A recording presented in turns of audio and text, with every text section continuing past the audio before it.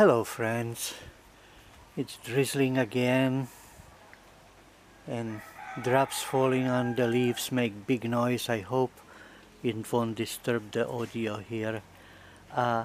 In this video I would like to tell you something more about the grafting cactus. This is a grafted cactus, and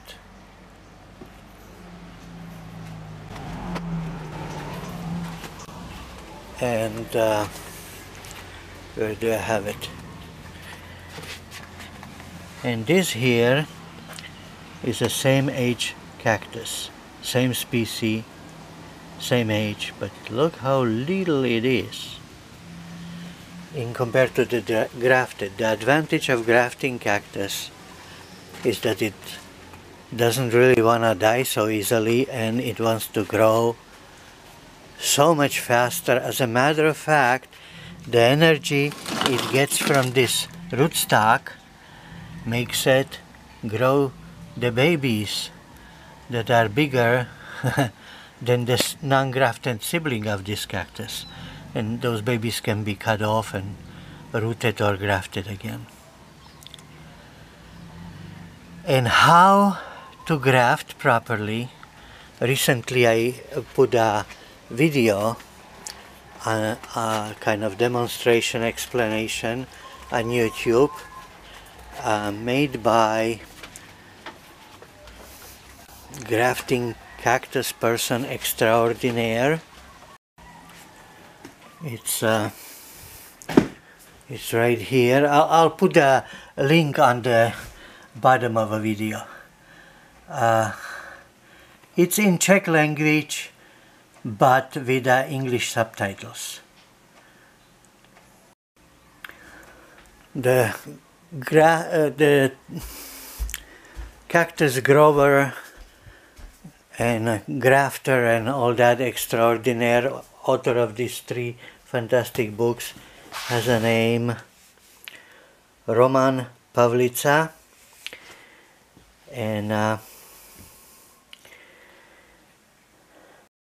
and he likes to graft his cactus so low that you almost don't see the rootstock.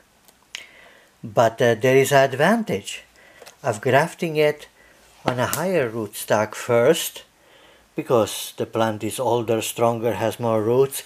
But how do you shorten then the rootstock so it'll become a short rootstock? I have here some cactus that's in English name has a name blue cactus. That's one of those many cactuses recommended, many species and cultivars recommended for grafting for the bottom, called rootstock. And if I were to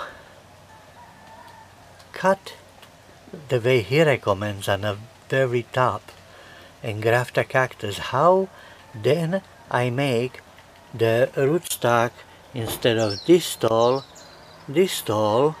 so it can be the way he is doing it, planted in little pot and put the decorative stones around so it's pretty much invisible. How do you do that? Well, the way he does it seems like, wow, very easy. Let me show you. I'm going back and forth. He cuts the rootstock to a proper length. This is after it's successfully grafted, I'm talking about. And just leave it like that in a pot with no growing medium. And in a month or 2 or 3, do you see the little circle there? Roots start to grow. Some more quickly and some less quickly. Let me see. Oh, here you can see it pretty good. You see those little dots? Those are the roots. This one has actually quite a big one, big root sticking out. Do you see it? And another on the other side. You see it? Okay, and then he plants it. So even though he often grafts it on a quite tall rootstock, this is the easy way to shorten it. And sounds unbelievable, but hey, the proof is in a pudding. I mean, in this case, the proof is in the rootstock, which was cut about a month and a half ago, and almost month and a half ago. And in another 2 months or so, it'll be full of roots that he would plant. Or he will plant it, but in a very drainy, rocky kind of mixture, and basically don't water it for a long time. Or water it super duper little. And I would also put under the title, in what YouTube calls description, but it can be called subtitle, a link to the website of this cactus grower, hybridizer, grafter and everything extraordinaire in Czech Republic.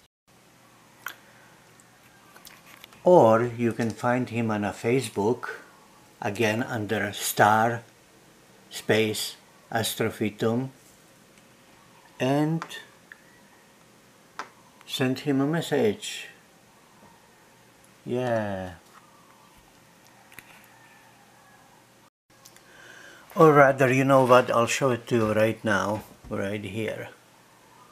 That's what you type, starastrophytum.com, and you would see all his seeds that he's offering, different types, by mail. And plants, and books. Ta-dam. Bye-bye. Oh, by the way, if you're wondering what kind of cactus these are, these very decorative cactus, it's from a group of species that don't really have a thorns. It's called astrophytum, that have no thorns. Puria.